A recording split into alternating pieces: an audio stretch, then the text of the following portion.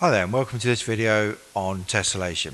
So what is tessellation? Basically tessellation is when we're fitting together a shape and we don't have any gaps in the pattern that it makes. So this one you can see there are no gaps in the pattern that we're forming.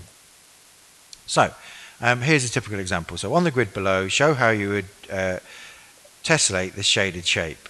And we have to draw at least 6 shapes. So basically it's very simple. I've got some pre-drawn ones, but to save time, so you could put that there, that could go maybe here, put that down there, and then have some coming down like this.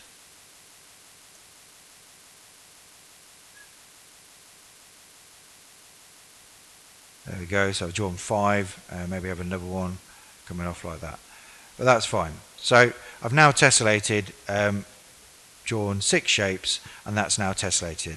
You can see I'm forming a pattern without any gaps. This one, probably a slightly easier one. On the grid, draw at least 6 shapes to show how the shape tessellates. So again, with this one, just put on a few examples how we might do this.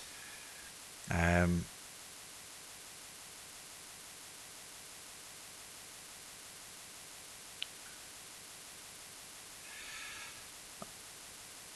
there we go. So one more. Oops.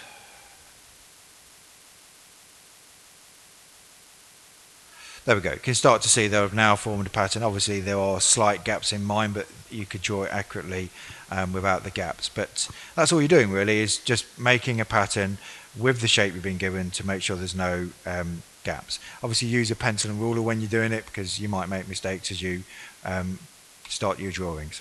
Okay, and that's it. I hope that's helped.